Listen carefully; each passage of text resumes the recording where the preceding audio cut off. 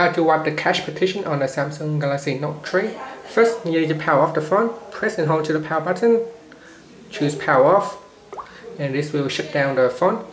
And next, you need to press the three buttons. So the power key, the home key, and the volume up key. So these three buttons you need to press all together at the same time.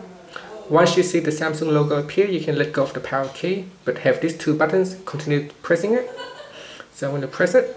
Press this three button and hold. Now you see that logo appear. Let go of this power button and have the other two buttons still continue to be pressed. Once you see the Android logo appear, then we can let go of all the buttons.